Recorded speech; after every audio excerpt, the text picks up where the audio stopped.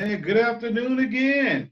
We're here on October 31st, and we're just here to do our daily devotion. Welcome to our daily devotion. I'm Reverend Parker here at 1620 Sonoma Avenue at Community Baptist Church here in Santa Rosa, California. We just want to thank you for joining us again for another daily devotion, another word from God who daily feeds us. Thank you, Lord, for your daily bread.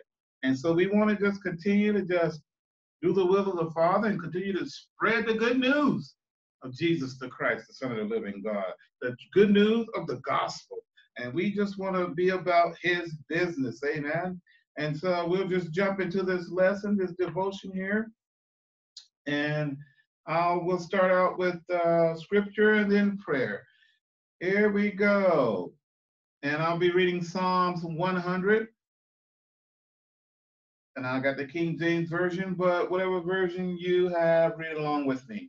And it says, make a joyful noise unto the Lord, all ye land. Serve the Lord with gladness. Come before his presence with singing. Know ye that the Lord, he is God. It is he that has made us, and we not ourselves. We are his people and the sheep of his pasture. Enter into his gates with thanksgiving and into his courts with praise. Be thankful unto him and bless his name. For the Lord is good, his mercy is everlasting, and the truth endureth to all generations. I've just read Psalms 100 in its entirety. Blessed to the hearing and reading of his most holy word. Let us pray, Heavenly Father, once again. We want to thank you for blessing us with another day. Father God, yes, Lord, you've led us along the way. We want to say thank you for watching over us again last night, Lord, and thank you for waking us up again, Lord, to breathe your air, Father God. Thank you for the daily bread that you provided for us, oh Lord, and that's your word, Lord. There's nothing we can do without you, Father God. We thank you, O Lord, for the adoption that you've given to each and every one of us, O Lord. Yes, the adoption into your kingdom, Father God, to your Son, Jesus the Christ. Father God, we ask for forgiveness of our sins. As we lift our pastor up to you, Father God, we ask you to strengthen him and build him up where he's torn down, Father God. We ask, Father God, that you continue to be with Sister Maria and her family, Lord. Continue to just show favor in her life, Father. Continue to build her up, strengthen her, oh God, to continue to do the work you have to have her to do in this ministry, Father. We ask you to be with Sister Shabbat, Father God, and continue to be with her, strengthen her, and continue to lead her and guide her in the way to go. Father, we ask you to be with Brother Jim Kennedy, Lord, as you continue to give him that portion of help that he needs to do the will of the Father. Father God, I just ask you to continue to be with my family, Lord, and me, and continue to just, Lord, download into me what you would have me to say and have me to do. Father God, you know exactly what you would have each and every one of us to do. So, Father God, continue to be with us. Bless all Community Baptist members, Father God, and all those who watch the devotion, Father God. Be with them, strengthen them. Lord, we pray all of this in the mighty name of Jesus the Christ, the Son of the living God. Amen and amen.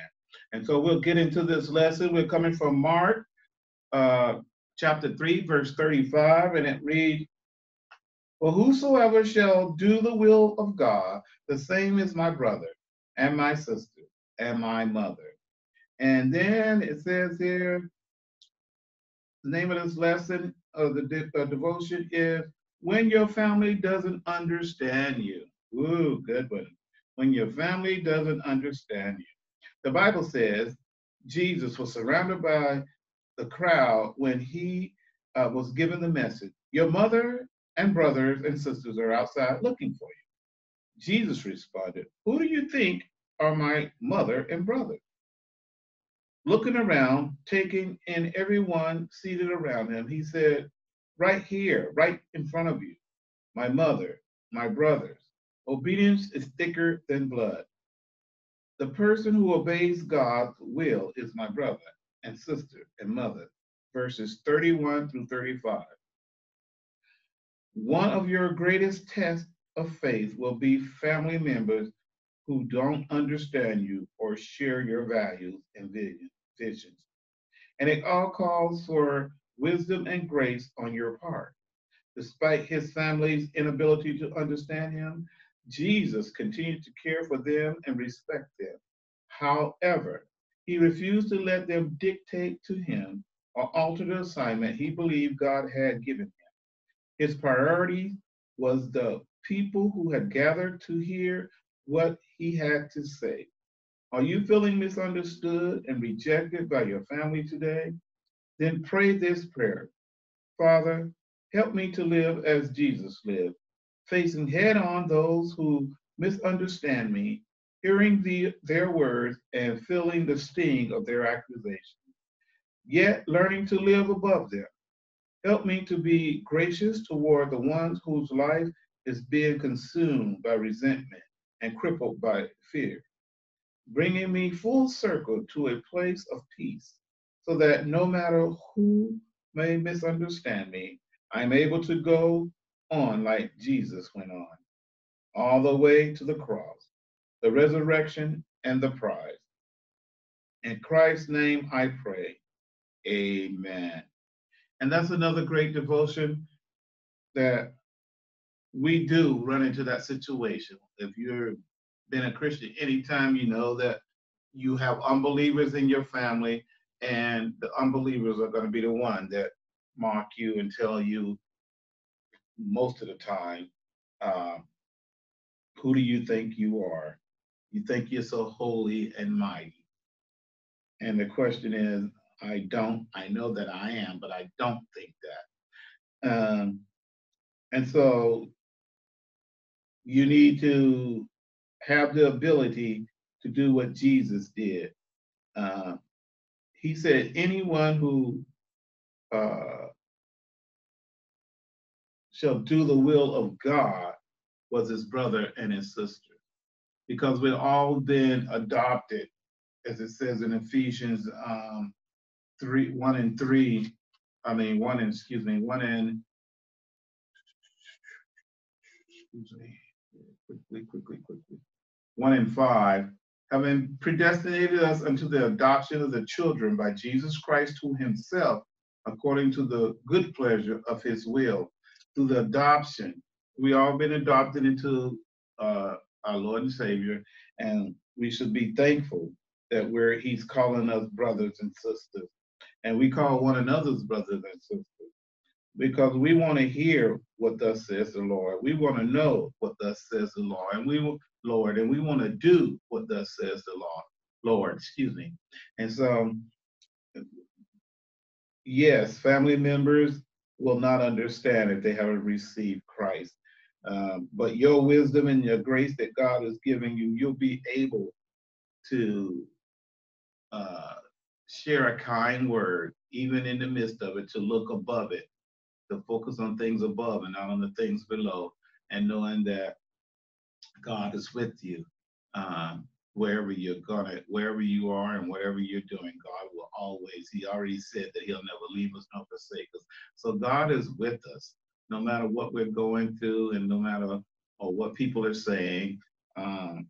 You are part of God's family. You are a part, uh, um, you are his adopted brothers and sisters.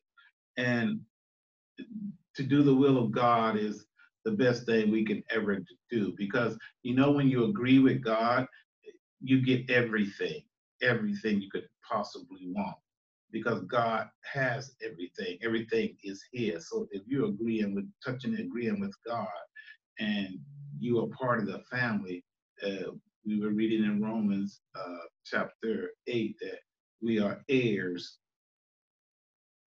just like Christ is heirs, an heir to the throne. We are heirs, and that we are through the adoption of Jesus Christ. And I thank our Lord for adopting each and every one of us.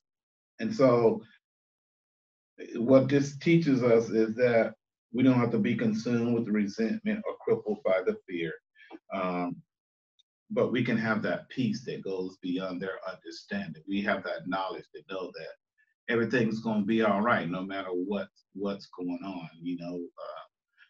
The most important thing is just to continue to feed yourself on this word of God, to continue to have a hunger and a thirst for this word, because that's what God would have us to do. And then to go out and tell somebody about who Jesus Christ is and what he's already done for us. And so we can just continue There's so much more in this, but it says obedience is thicker than blood. And so we have to understand that obedience to our Lord and our God, our Savior, is more important uh, than your own blood, your flesh and blood, because your new blood is in Christ Jesus. And so you need to understand that no matter what they're saying and how they're ridiculing you or trying to put you down, it's all good because you know where you're headed. And so we can just continue to just pray. And we know that in the life to come, um, we'll be new. We already are new creatures. And so we are not of this world, but we're in it. So we're going to go through some things. Jesus told us we're going to have trials and tribulation. And the people of influence around you is the ones that give you most trouble, pretty much. Um, but we wrestle not against flesh and blood, but principalities and powers in high places. And so we need to understand that it's not their fault that they don't understand. Because in 2 Corinthians, I'm going to close after this. 2 Corinthians 2 and 4, I think it is. 2 Corinthians, hold on. Oh, excuse me. 2 Corinthians chapter 4, verses 4, excuse me. And it reads, in whom the God of this world has blinded the minds of them which believe not, lest the light of the glorious gospel of Christ, who is the image of God, should shine on them. And so you got to understand they're walking around with blinded minds. And that's what the devil does. We were all blind at one time. But thank God for God not giving up on us. And so we're all part of the family. And it's great to know that we are all a part of our Lord and Savior, Jesus Christ. And so I'm going to end it there and ask you to just come back again and let's have some more daily devotion time. Let's spend some time with God. Amen. It's only a few moments. So let's spend some time with God. Amen. And God bless.